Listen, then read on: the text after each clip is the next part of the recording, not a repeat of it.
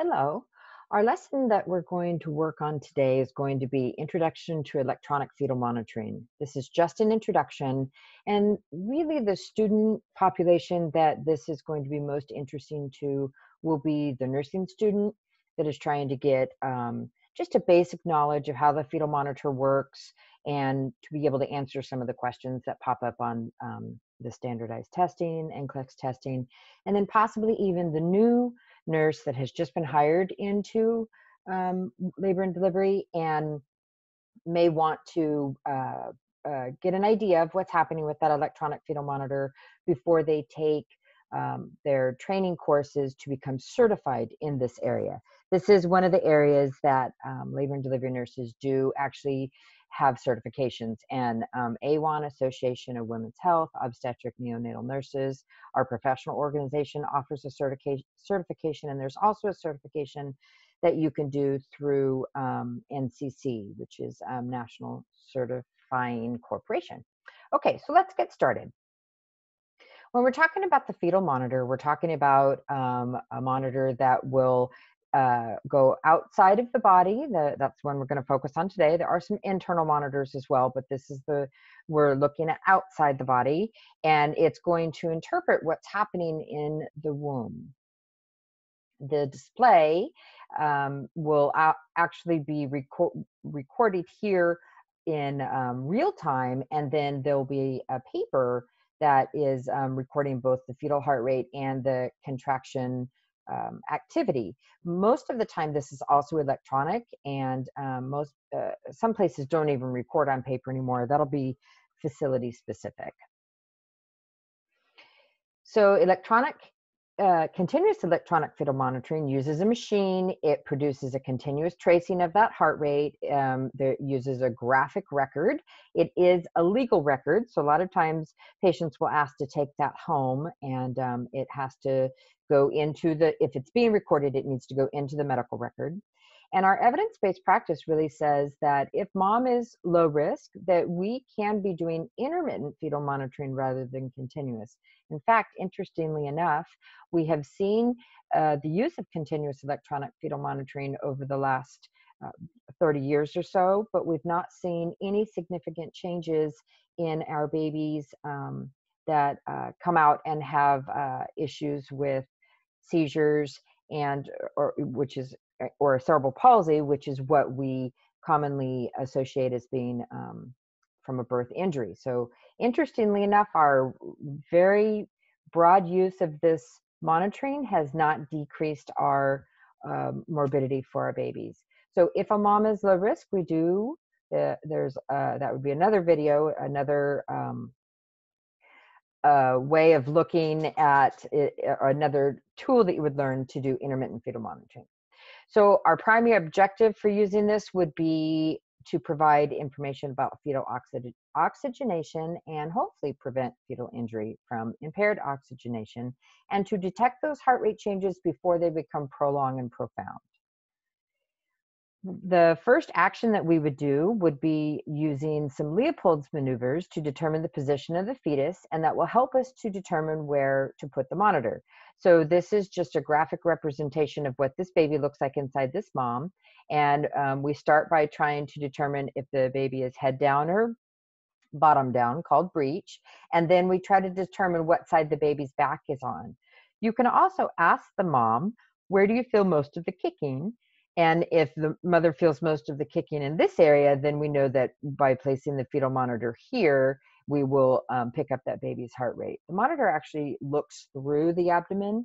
And so even if the baby is not in this perfect position, you should be able to catch those heart tones. And for a baby that's head down, it's usually down below this area that we will find those heart tones. And for a baby that's breech, we may actually find them a little bit higher.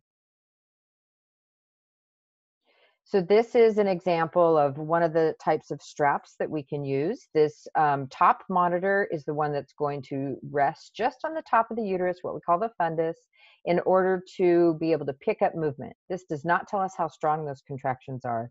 It merely tells us how often they're happening and how long they're lasting. This one down here is our ultrasound, And this is where we're going to place ultrasonic gel and then pick up our fetal heart tones. You can see that there's an extra cord going around this mom, and sometimes these have to be twisted in or bent in just enough to catch that heart rate, and we can use a tool like this in order to get just the right angle. Sometimes you'll see washcloths. There are many different types of straps, belly bands that are on the market. Again, that will depend on your facility. So now moving on to the display, when we're looking at the paper, the top is going to be what is recording the fetus, and the bottom is going to be what's recording any uterine activity. These big red lines, this represents 1 minute. So each of these little boxes would be 10. So 10 seconds, 20, 30, 40, 50, 60. So here's your minute.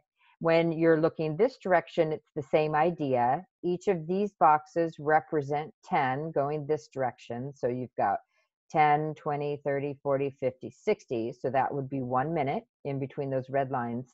Now, looking at the display a little bit differently is as you're going up the scale, these are 10s, and you can see the scale over here, 60, 70, 80, 90. But on the bottom where we're seeing the uterine activity, we go by 5s. So 25, 30, 35, 40, 45, 50. And here's just another representation of becoming familiar with those values where I've drawn it all out. Makes it a little bit easier to see. You can pause the video here and spend a minute looking at this. The next thing we're going to talk about is the timing of the uterine contractions. To determine frequency, how often the contractions are happening, we're going to count from the beginning of one to the beginning of the next one. So again, these are 1 minute. And so we have 1, 2 minutes in between these two contractions. And so, and then let's do the next one. If we're going to start here, 1, 2. So these contractions are happening at about 2 minutes apart.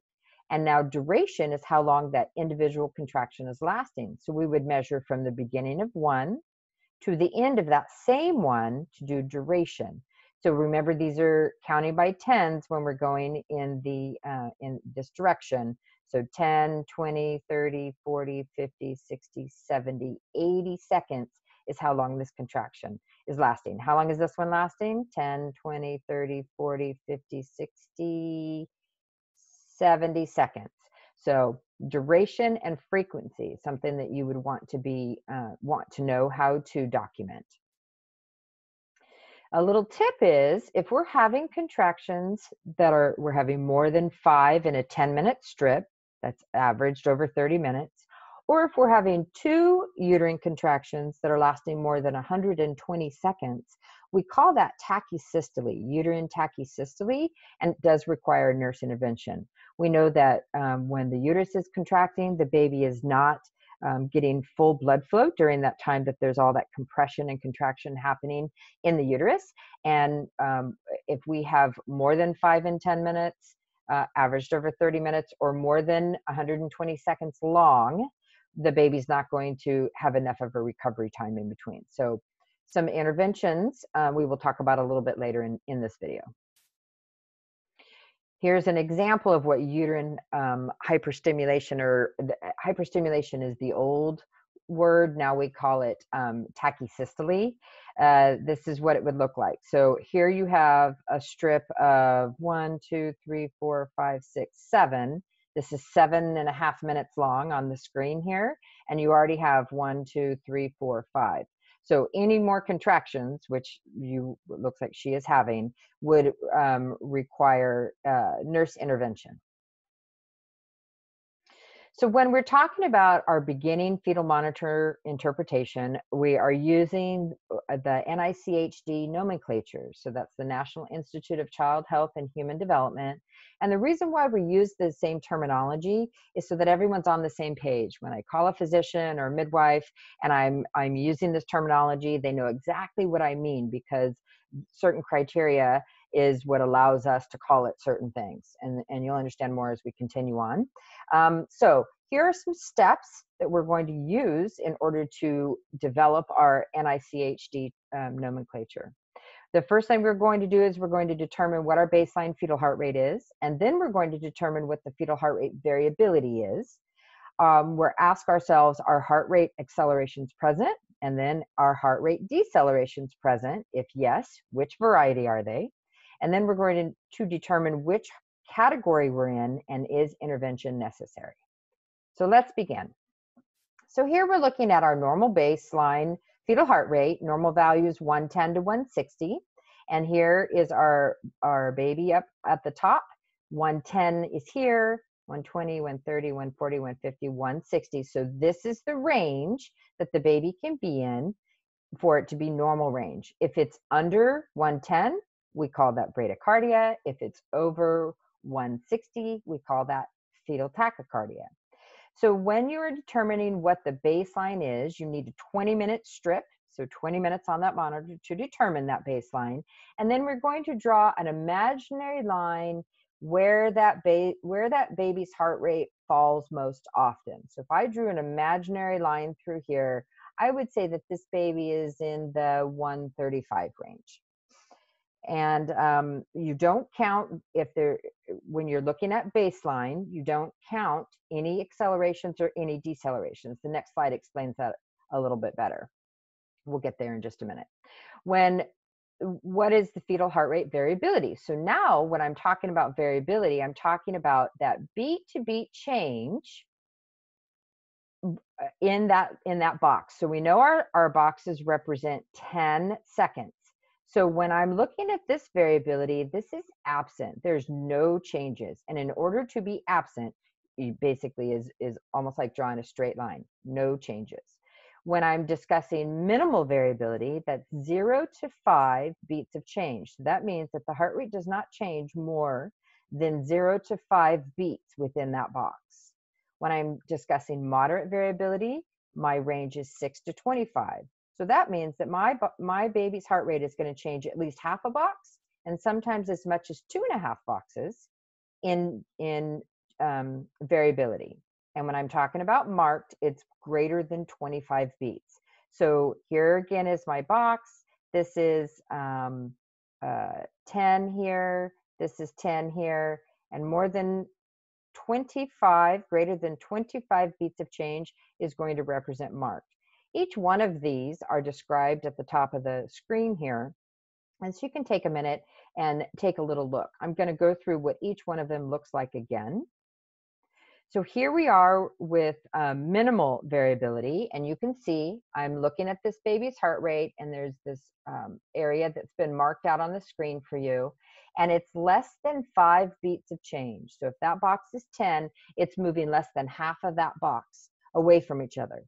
So variability is a very important factor to be able to master, and I will be discussing what that means here in just a minute. So here I'm looking at minimal variability.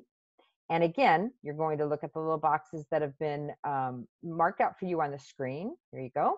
And so this baby's heart rate is changing more than 6 to 25 beats of change. So you can see how they look a little bit different. I'm going to go back to this screen for just a minute. See how these look different? It's significant because when we are talking about variability, we're talking about how well that baby is oxygenating. Variability and oxygenation are very closely tied together. So again, minimal variability, moderate variability. We're going to move on here. Here's absent variability. Remember I said it looks like you're drawing a straight line? This is an ominous sign. We should not have absent variability in our babies. That's no detectable variation around that baseline. And here's marked, was a better picture of marked. So you see this baby has lots of variability away from its baseline. And so that's greater than 25 beats of variation. Our next step is, are accelerations present? Accelerations are 15 beats above the baseline for at least 15 seconds. So there's one, there's one, there's one. Accelerations are a good thing. We like that. Accelerations tell us that this baby has reserve and is oxygenating well. Here is another representation of that acceleration above that baseline. Again, 15 beats above the baseline for at least 15 seconds. Now we ask ourselves, are decelerations present? There's a couple of different kinds of decelerations. A variable deceleration is below the baseline for 15 beats. And so here you see a variable. They often have this V shape, so that will help you determine if that's a variable or not. It should be down by 15 for more than 15 seconds, and it's not always associated with a uterine contraction. You see there's no association with the contraction there. The next one is an early. An early deceleration occurs at the same time as that uterine contraction. So this contraction is happening and this deceleration is happening at exactly the same time. So they mirror each other. A late deceleration is going to start after the contraction has started. And usually after the peak of the contraction, you'll start to see this baby's heart rate drop. A late deceleration happens after the contraction has started. A prolonged is a deceleration that goes down and stays down for more than 2 minutes. We're going to discuss each one of these at length. So a variable deceleration, again, it may or may not be associated with a contraction. We're looking at 15 by 15, but not more than 2 minutes.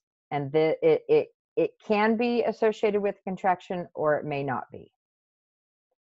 Early deceleration, so this one's not as pronounced as the earlier example, but here you see this early is mirroring what's happening here with this contraction. Here's another early. It's happening at the same time. Sometimes we'll even hold a piece of paper up to the screen to see when exactly is that deceleration happening. Here's a late deceleration.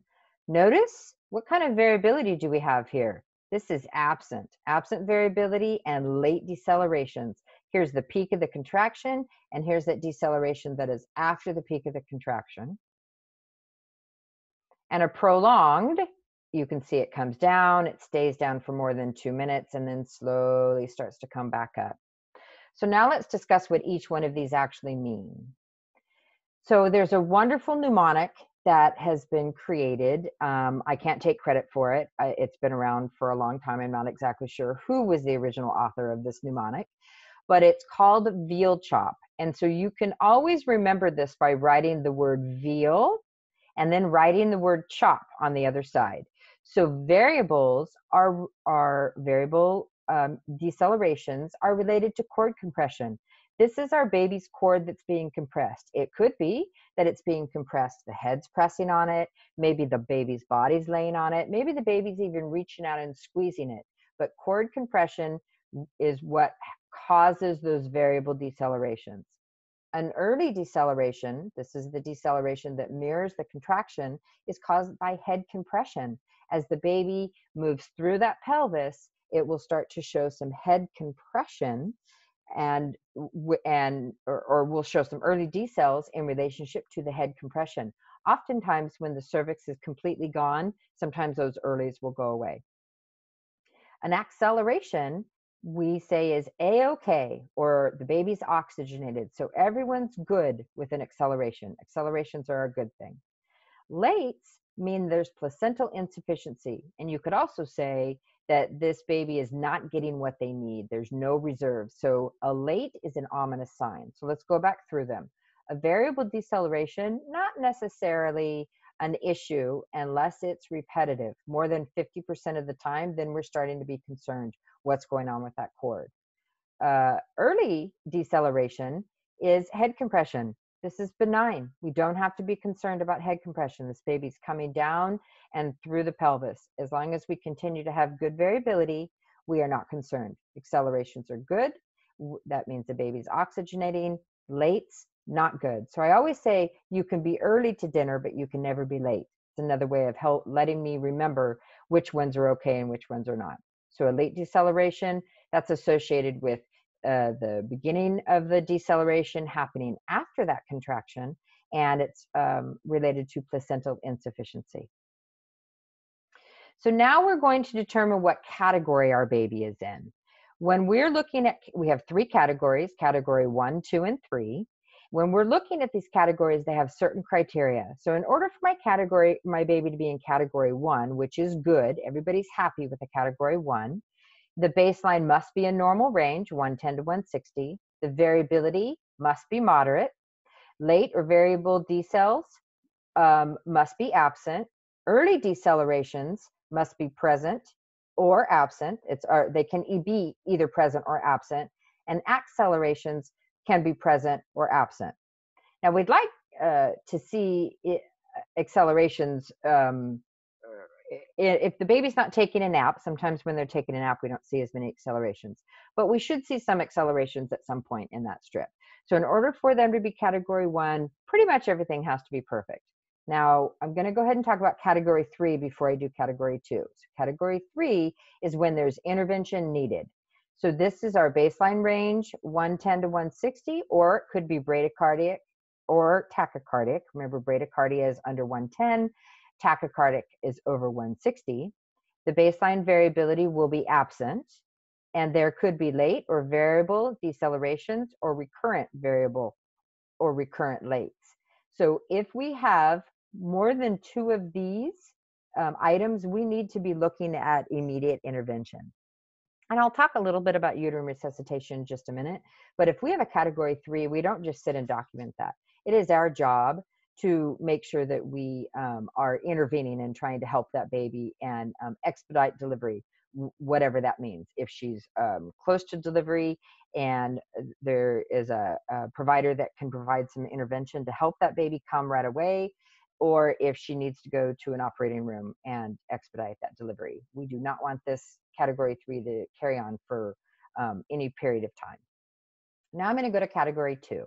Category 2 is caution. And so you see the colors I put here. Category 1 is green, category 2 is yellow, category 3 is red. So category 2 is caution, and there's a category 2 that is a good category 2, and then there's a category 2 that's more of an ominous category 2. So you kind of have to, you'll get some experience over time trying to determine where you are.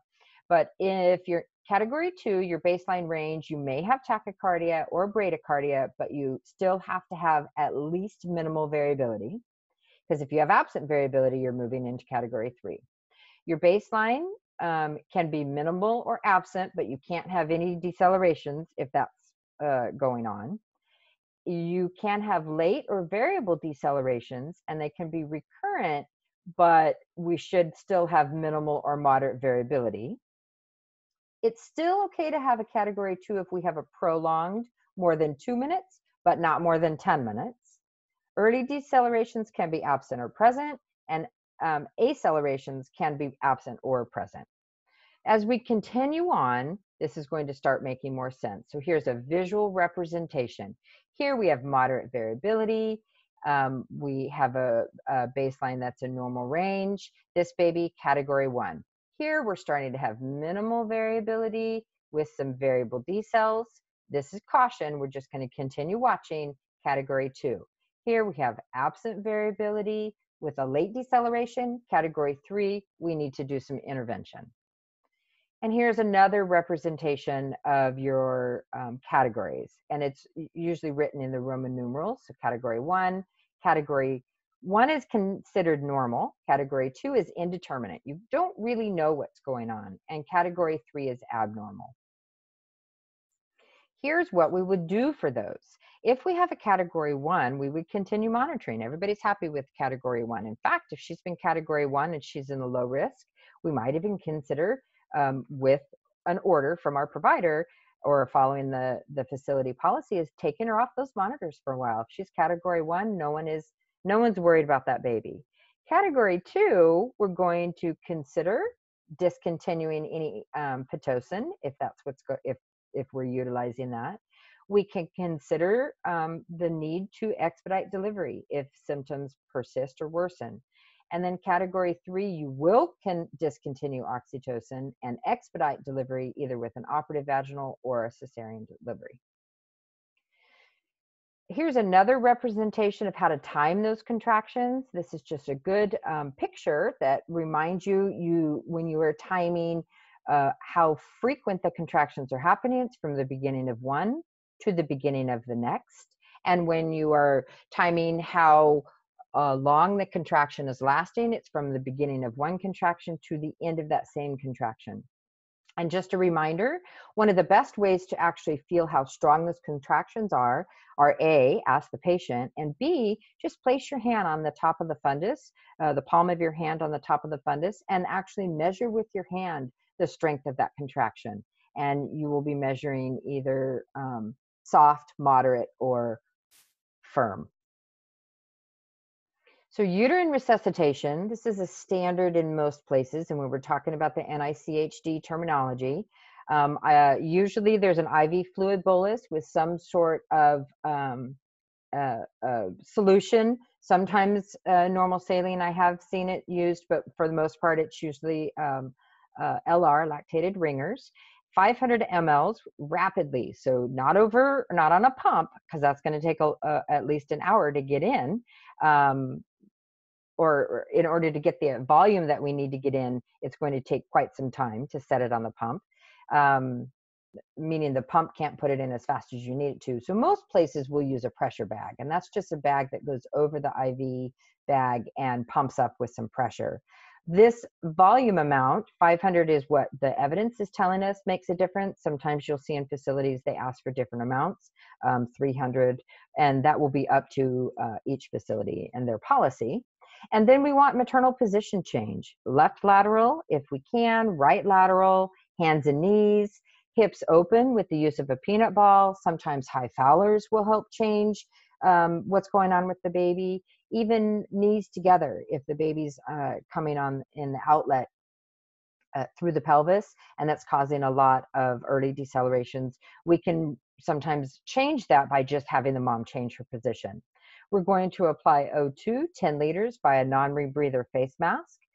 We don't use anything lower than that. And then if we are doing uterine resuscitation, we should be turning any Pitocin off and making sure that we are documenting that. Here are the references that I've used to put this together. And if you are looking for more practice, there's actually a couple places online that you can go.